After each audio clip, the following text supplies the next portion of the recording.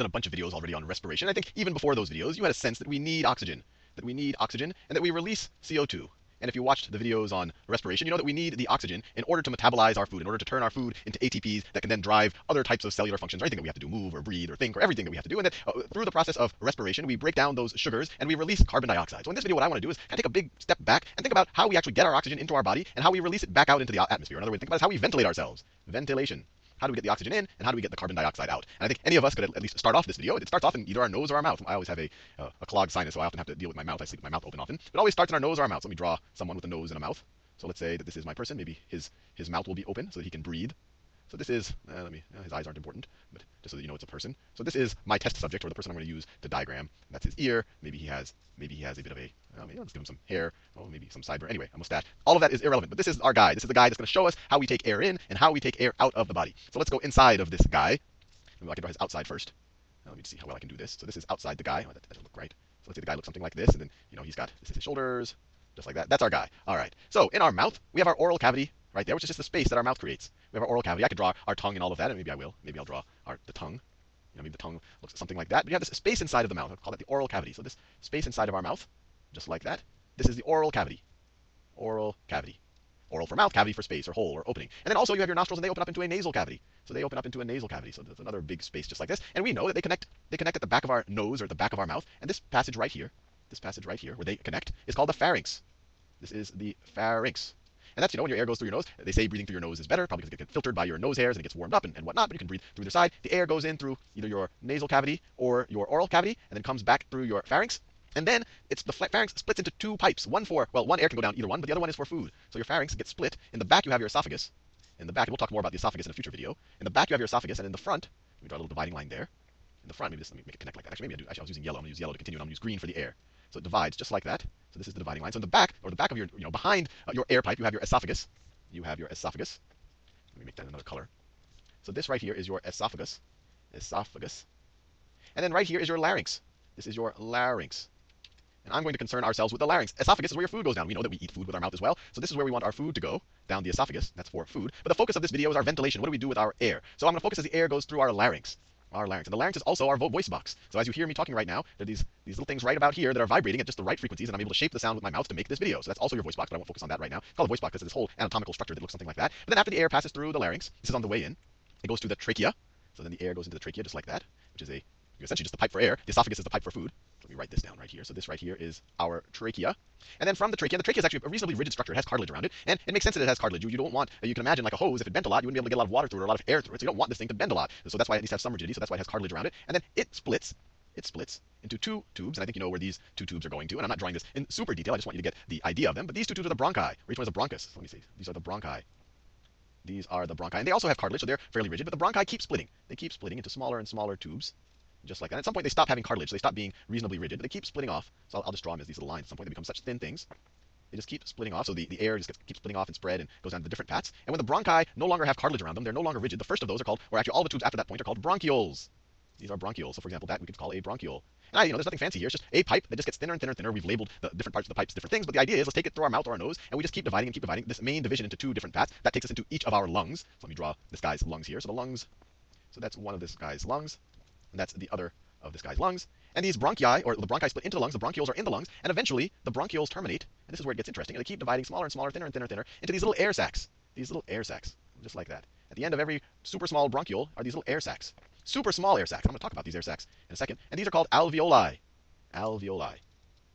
So I've used a lot of fancy words, but the general idea is simple. Air comes into a pipe, the pipe gets thinner and thinner and thinner, and they end up at these little air sacs. And you say, well, how does that get the oxygen into my system? Well, the key here is that these air sacs are super small and have very, very, very thin walls, or I guess thin membranes. So let me zoom in. So if I were to zoom in on one of these alveoli, just to give you an idea, these are super duper duper small. I've drawn them fairly large here, but each alveoli, let me draw a little bit bigger. So let me draw these air sacs.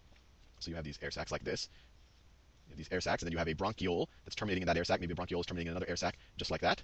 Another set of air sacs just like that. Each of these are only 200 to 300 microns in diameter. So that distance right there, switch colors. That distance right there is 200 to 300 microns. And if in case you don't know what a micron is a millionth of a meter, or you can view it as a thousandth of a millimeter. So this is 200 thousandths of a millimeter, or you can think of them as, and this is actually a very easy way to visualize it, this is about 1/5 of a millimeter. So if I actually try to draw on the screen, if you made this full screen, a millimeter is about that far, or maybe a little farther than that, maybe about that far. So imagine a fifth of that, and that's how what we're talking about the diameter of one of these things. And just to put in the whole scheme relative to cells, the average cell in the human body is about 10 microns. So this is only about 20 or 30 cells in diameter, or relative to the average cell in the human body. So these have a super thin membrane. Around. So this if you view them as balloons, the balloon is very thin, pretty much one cell thick, and they're connected to the blood cell. Or actually, a better way to think about it is that our circulatory system passes right next to each of these things. So you have blood vessels that come from the heart, and they want to be oxygenated. In general, we want things that the blood vessels that don't have oxygen, and I'm going to do this in a lot more detail when I make the videos about the heart and our circulation system. The blood vessels that don't have oxygen, deoxygenated blood is a little bit darker, looks a little bit purplish, so I'll draw it as blue. So these are vessels that are coming from the heart. So this is blue. So this blood right here has no oxygen in it, or it's been deoxygenated, or has very little oxygen in it. And the word for the blood vessels that come from the heart are arteries. Let me write that down. I'll review that again when we cover it in the heart. So arteries are vessels, blood vessels from the heart. And you've probably heard of arteries, and the vessels that go to the heart are called veins.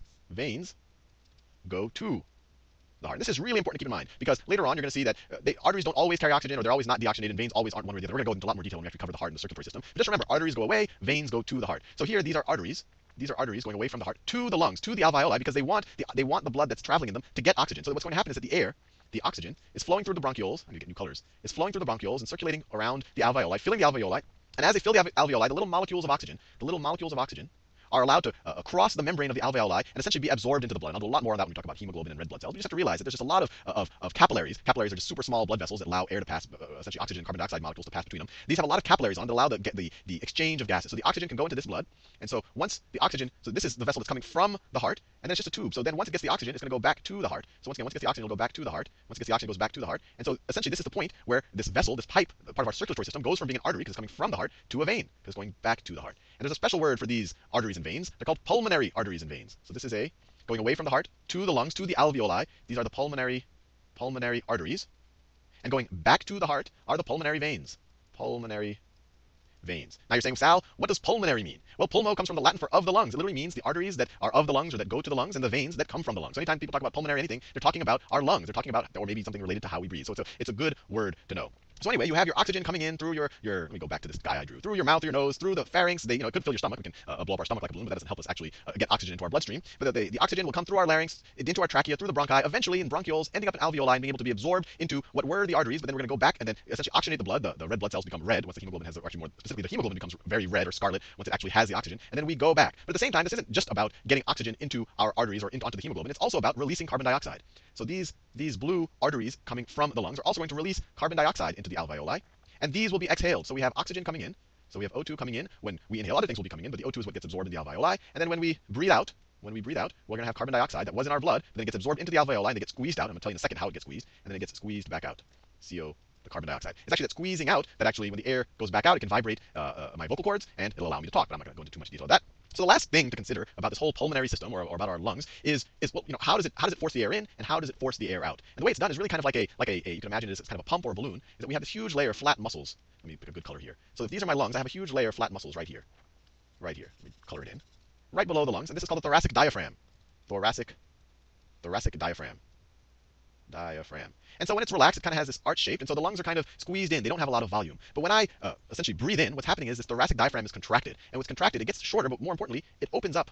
It opens up the space in where my lungs are. So my lungs can fill up that space. So what it does is, it essentially, you can imagine, it's like pulling a balloon larger, making the volume of my lungs larger. And when you make the volume of something larger, so the lungs will become larger as my thoracic diaphragm is contracted, and it kind of arches down, creates more space. And as the volume of something becomes larger, the pressure inside of them goes down. If you remember from physics, the pressure times volume is a constant. So your volume, let me write this down. So when we breathe in, our brain is essentially telling our diaphragm to contract. So diaphragm contracts. We have more space around our lungs. Our lungs expand. Lungs expand to fill the space. We have less pressure here than we have outside, where we can view it as negative pressure. So air always wants to go from high pressure to low pressure. So air is going to flow into our lungs. And hopefully there'll be some oxygen there that we can then essentially go into our alveoli and then end up in our arteries and then go back in the veins as oxygen attached to hemoglobin. I'll talk more about that in detail. And then when we stop contracting the diaphragm, it goes back to this arched position. It contracts. It's kind of like a rubber band. It contracts back the lungs, and it essentially expels the air back. And now that air is going to have a lot more carbon dioxide. And just to give a sense of, our lungs, I can look at my lung. I can't look at them, but they don't seem too large. How do I get enough oxygen in them? And the key is that because of this branching process, the inside and the alveoli, the inside surface area area of the lungs are actually much larger than you can imagine, or actually than I could have imagined had someone not told me. So it actually turns out I looked it up. The internal surface area of your alveoli, so the total surface area where the oxygen can be absorbed in or the carbon dioxide can be absorbed out from the blood, it's actually 75 square meters.